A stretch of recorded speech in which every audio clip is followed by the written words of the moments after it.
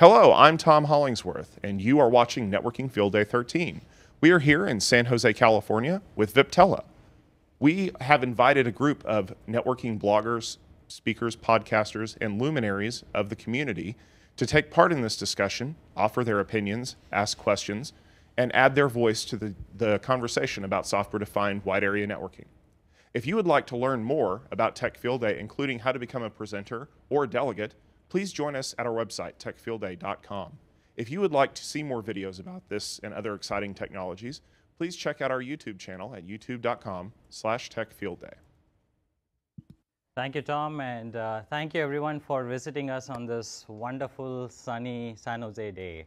We thought it would be very nice to show you the sun out there and have you all locked in this room for 2 hours. So the journey that we've been through so far has been pretty incredible.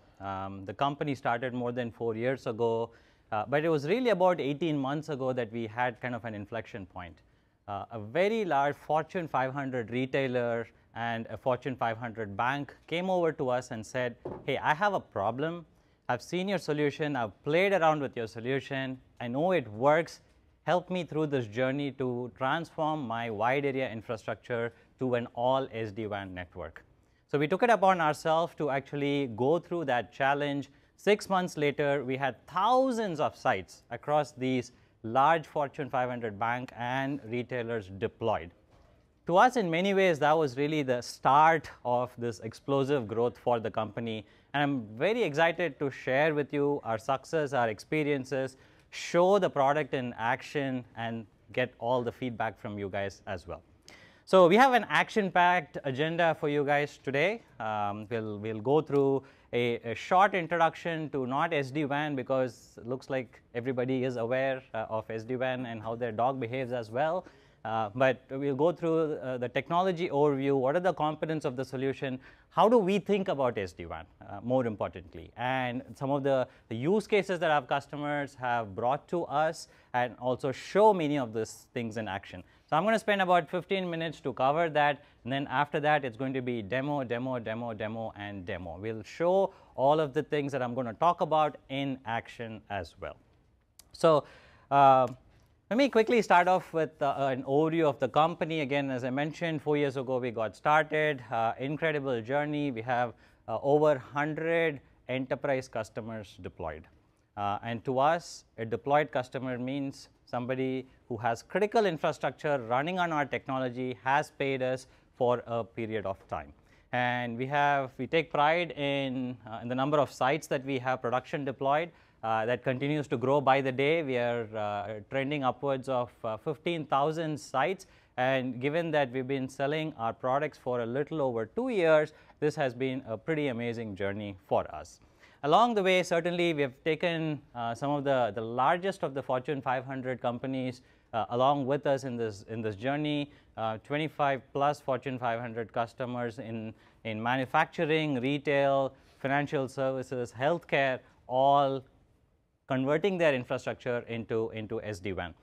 We also have the 3 of the largest 1,000+ site networks as well on the SD-WAN infrastructure. And as we go through this journey of what is the product, what is the solution, you will see why this automatically scales to such large extent as well. Now, we are not alone in this whole process. We do have very good partnerships with some of the largest service providers, Verizon, Singtel, and so forth, and also some of the largest of the systems integrators.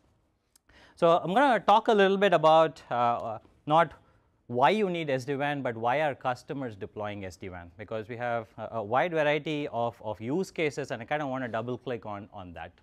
So if you look at the overall journey of SD-WAN itself, it's been mostly around take a private network, take a public infrastructure, merge them, you get high bandwidth, and off you go.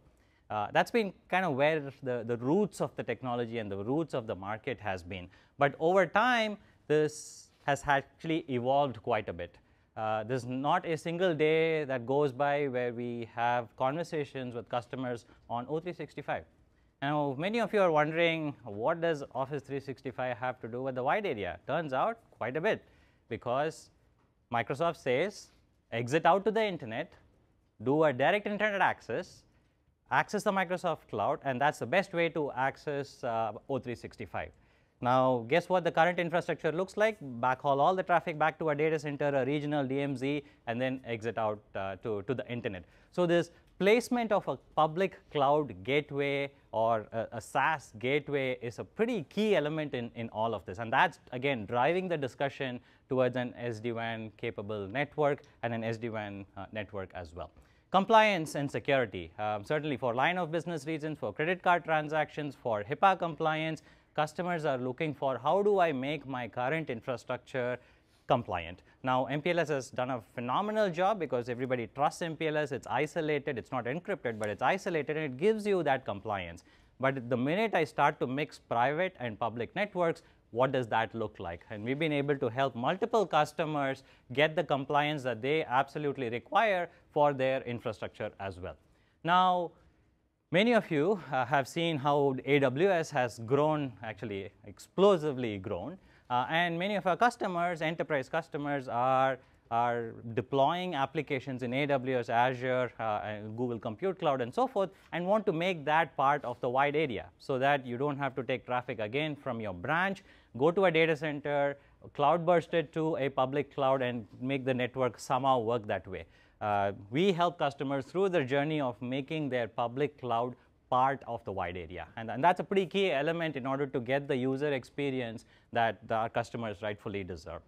Now, those are, again, just some of the use cases that we help our customers through. And for certain industry verticals in particular, there are specific use cases. Retail, especially with all of the retail analytics that need to happen about the omni-channel experience and so forth, there's requirements for bandwidth, there is requirements for segmentation, there is requirements for a multi-tenant retail location. Every one of us that has walked into one of the large retailers to buy groceries, whatnot, has seen a coffee shop, has seen many other things inside that retail chain. So your retail location no longer is single tenant, it's actually inherently becoming multi-tenant. And so there's a lot of innovation that needs to happen inside that infrastructure to make things work.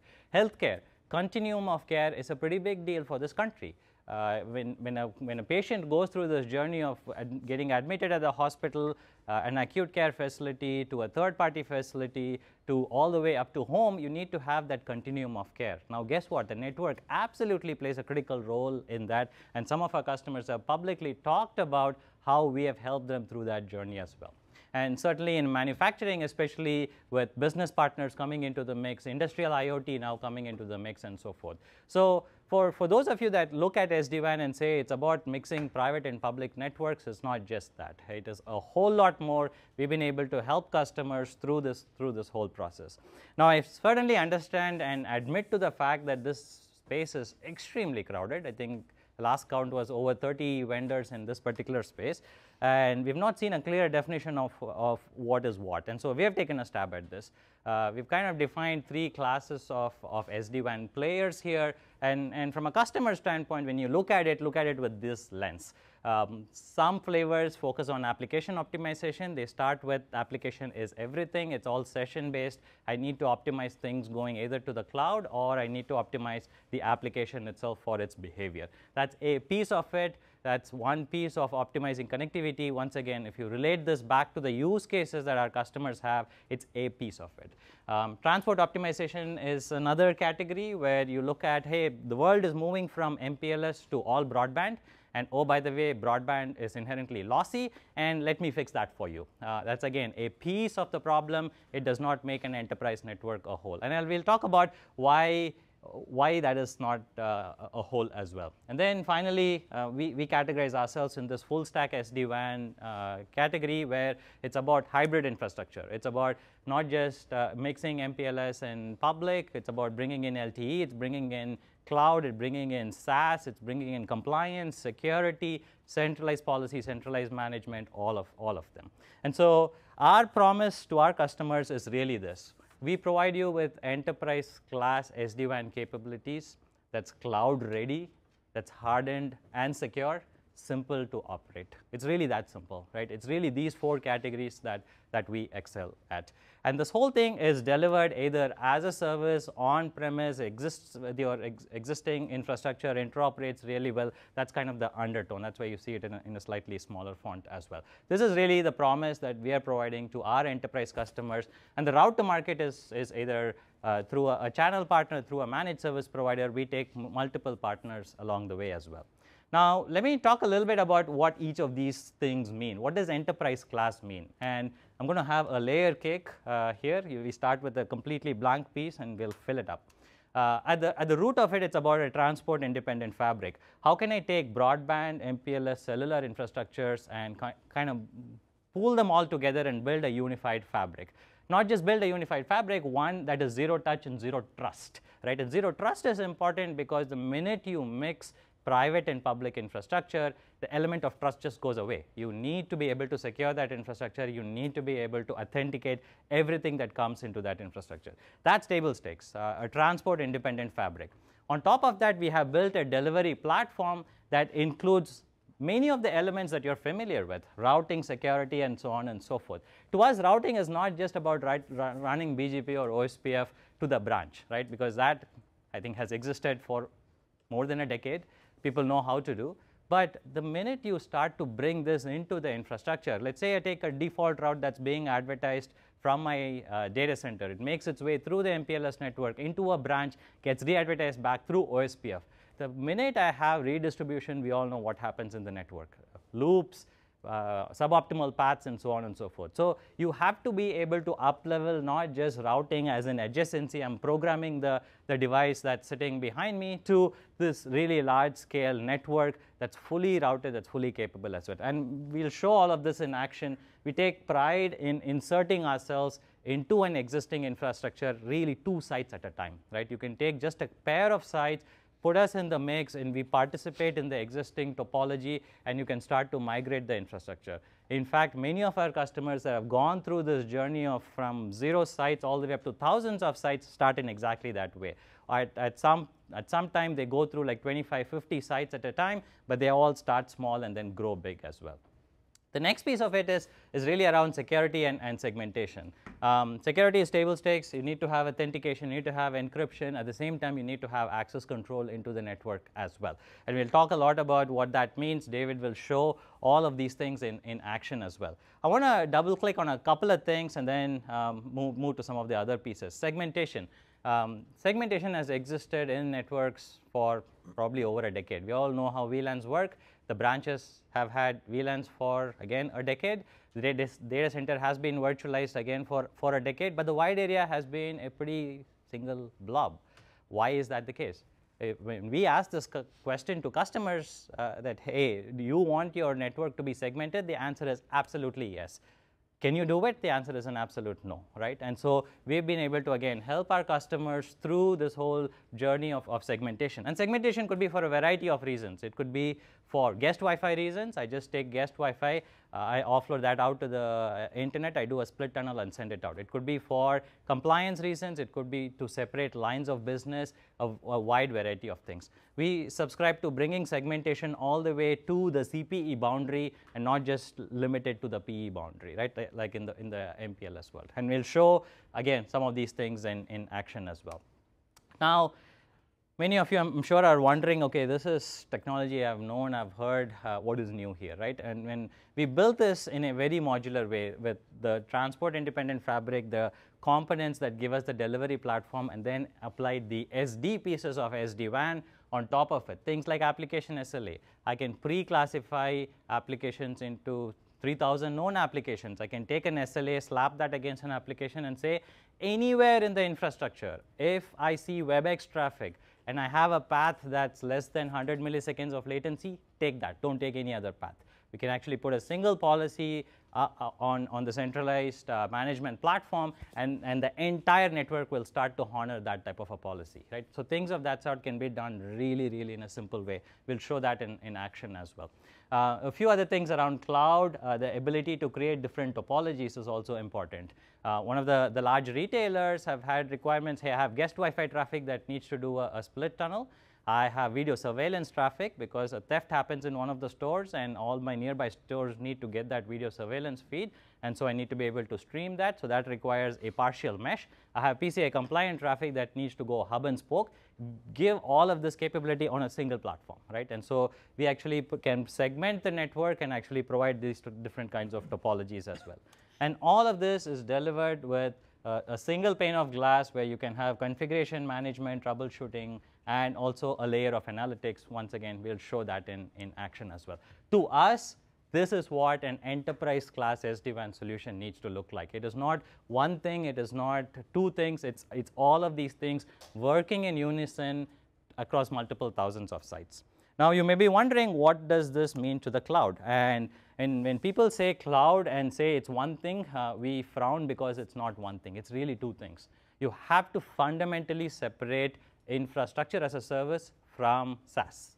And at the root of it, this all looks really simple, but the devil is in the details. In the IaaS world, typically you've had a data center that cloud bursts into a public cloud, and that's how networks have been. The role of the network infrastructure guys have been to connect the sites to the data center, and that's about it, right? That leads to suboptimality, it leads to tromboning, it leads to a lot of issues. What we have done is actually we've taken our piece of software, put that directly into the public cloud, and made the public cloud part of the wide area. So you're naturally extending your perimeter, not just from a branch to a site to a data center to a campus, but all the way up to a public cloud as well. And that story is very different if you take SaaS now into the picture. If we go to Microsoft and say, hey, can you spin up an instance of our software inside O365, they'll say, that's the door, please show yourself out, right? Nobody wants to take a foreign piece of software and put that into a SaaS cloud. And so there are different things that you'll have to do to optimize applications that are cloud-based, especially SaaS-based. Things around getting the telemetry of the public cloud provider, incorporating that into your best path computation so that you can optimize access to the cloud. Once again, David will show all of this in action as well. I want to touch on a couple of things, and then I'll talk about the components of the solution, and then we'll get into the juicy part, which is really the demo. So security and hardening. We like to stand on the shoulder of giants that have proven themselves in the market, and you see a couple of them listed out here on the screen here. It's very hard for a brand new player to come into the network and say, please trust me, because honestly, if I say that to you, you wouldn't trust me either, right? And so we like to partner with some of these players here to provide a few things. One, service insertion. If my business logic says this application needs to go through a firewall, irrespective of where the firewall is in the infrastructure, I need to be able to service insert it. Same thing for traffic that's destined to www or HTTP transactions going to the internet as well. So Zscaler is a pretty big partner for us in that category. We'll show again these things in action. And finally, it needs to be simple to operate. You need to be able to global view, you need to be able to zoom in, zoom out, and be able to look at the entire infrastructure and get some rich analytics as well on top of that network. I'm going to cover a couple of things on the product, but I'm looking around the room here, and I know I've talked for like 5 minutes nonstop, so I'll take a breath. Also see if you guys have questions. All right, I'll take that as a no. So the components of the solution, this is not all PowerPoint. There is stuff that actually exists, and this is kind of how it works. So it's really two aspects to the solution. You have what we call as V-edge routers. You see one on the table here, which has two antennas with LTE. These are either physical or virtual devices that sit at the edge of the network. It could be your data center edge, it could be your site, your branch, your admin office, whatnot. And the same thing can extend all the way into a public cloud as well. We really don't care whether this is a piece of hardware or a piece of software. It's the innovation that we have inside of the software that really counts.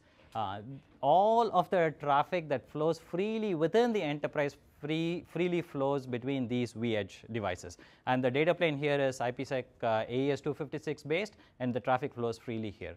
Now, when it comes to network-wide connectivity, that's where we bring in elements of the controller and the management platform as well. The management platform is responsible for configuring the devices, monitoring them, troubleshooting them, and so forth. And the controller is responsible for taking a piece of information, providing that to the rest of the infrastructure, taking a policy, crunching that, and then providing that to the rest of the infrastructure as well.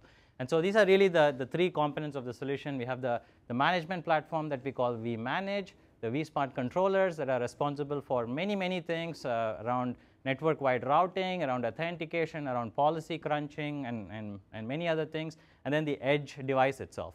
We don't subscribe to dumb edges. We feel fundamentally the edges need to have some level of intelligence. If you are participating in OSPF or BGP, you need to have some brain in order to participate in that topology. And so the network devices, the V-edges, have local intelligence. When it comes to network-wide connectivity, they have to go to the controller and they pre-get that information and build a topology. We'll show that again in action as well.